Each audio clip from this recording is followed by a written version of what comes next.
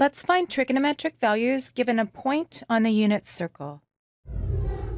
For example, let's suppose that theta is an angle in standard position whose terminal side intersects the unit circle at negative 21/29, negative 20/29. Let's find the exact values of sine of theta, tangent of theta, and cosecant of theta.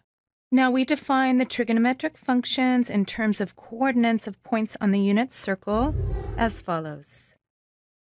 Suppose that theta is an angle in standard position whose terminal side intersects the unit circle at xy. Then the 6 trigonometric functions are defined as follows. Sine of theta is equal to the y-coordinate, cosine of theta is equal to the x-coordinate, tangent of theta is equal to y divided by x, cosecant of theta is equal to 1 divided by y, secant of theta is equal to 1 divided by x, and cotangent of theta is equal to x divided by y. Now these definitions are consistent with the right triangle trigonometric ratios that you might be used to. To see this, suppose that theta is acute, like the angle shown here. Let's drop a perpendicular from the point xy to the x-axis. Now this length then is y, and this is x, and remember the radius of this circle is 1, so this length is 1. Using our trig ratios, we have that sine of theta is equal to opposite over hypotenuse,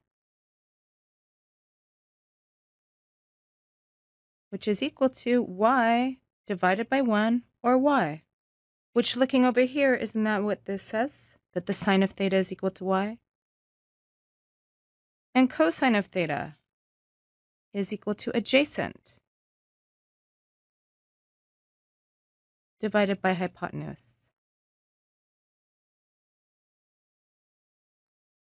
which is equal to x divided by 1, which, looking over here, is exactly what this says. And we can validate the other 4 equations in a similar way. Okay, so let's apply this to our situation here.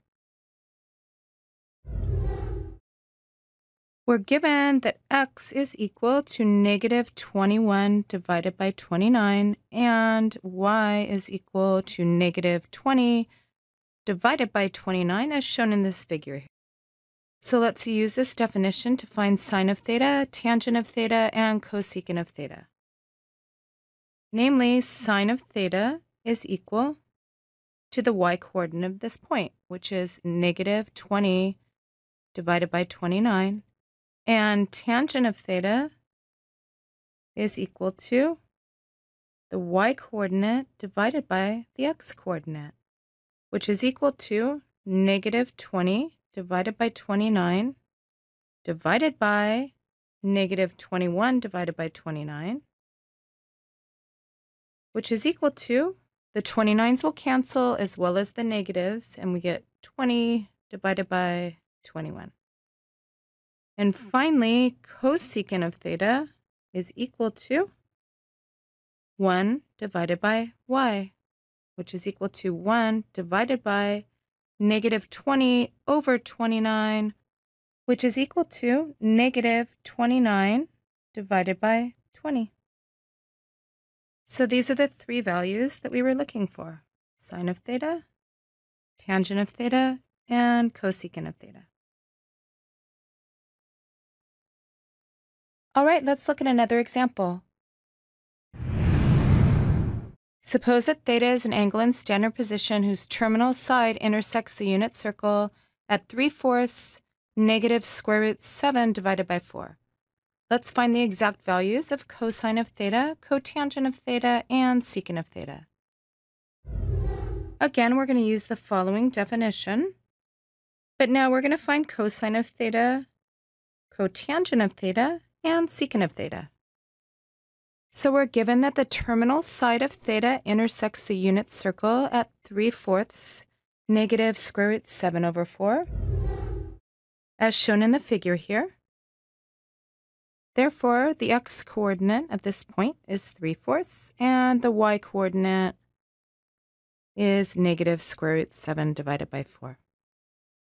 Therefore, cosine of theta is equal to the x-coordinate, or 3 divided by 4.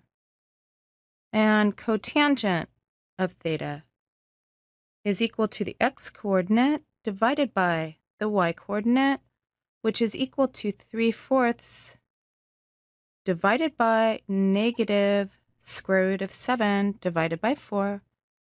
And the 4's will cancel, which leaves us with negative 3 divided by the square root of 7, which we then can rationalize,